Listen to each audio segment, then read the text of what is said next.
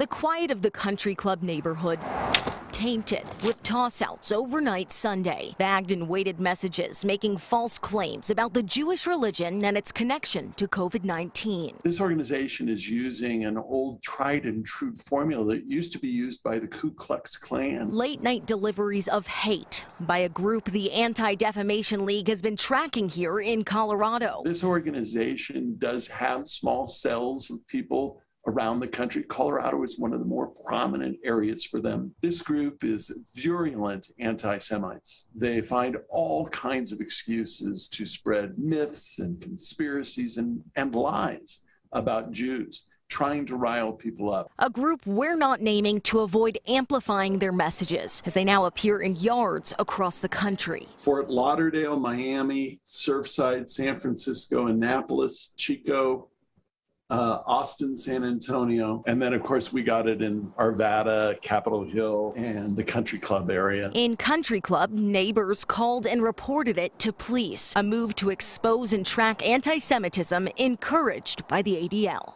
It's important because when there is a normalization of hate, or in this case, a normalization of anti-Semitism, sometimes violence does follow. And so police need to know about this.